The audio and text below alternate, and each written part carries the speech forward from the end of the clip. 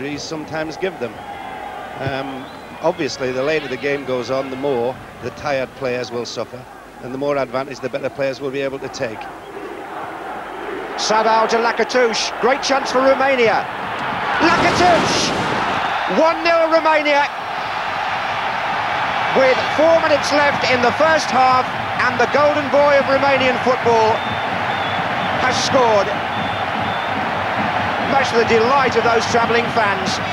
Marius Lakatouche, in his 39th international, cutting in from the right, fired that. It's a near post goal, and Dasaev may look at himself, I don't know, highly rated goalkeeper, but it's power, isn't it, really? He's already going the wrong way. And Lakatouche, number 7, has put the Romanians, who began this match really as the outsiders, into the lead here just before half-time, and the Soviets, having brought 3 saves from the keeper at the other end, now see their own veteran beaten inside his near post.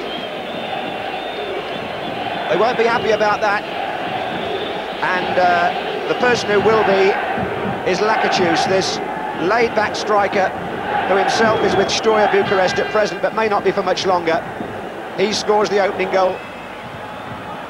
And there goes Lakatouche again, and the play is sweeping from end-to-end. Handball, Tikitaka. Question of whether it was inside or not. The referee was a long, long way back, and he's come running forward, and he has given a penalty kick against Tikitaka for hands. And the big number 3, that was outside in my opinion. I think the referee is wrong, and I'm surprised his linesman didn't correct him. I don't think the linesman did anything at all, and I think, I may be corrected, but I rather think the Soviets have been hard done by there. Dasaev spoke to the referee, but he's got to be careful about not disagreeing for too long. It's a penalty, and Lakatouche takes them for Romania.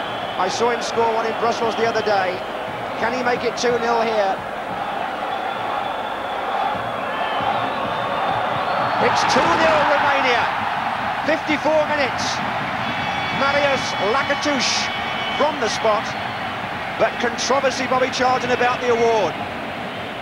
Yes, it's a penalty, a good penalty, but nevertheless a very fortunate one. I thought it was just outside the box. But it was really the reward for some really good forward running by the forward players, Radachoiu and Lakatouche, because the Soviets had to go forward. They were a goal behind, and they've left spaces at the back.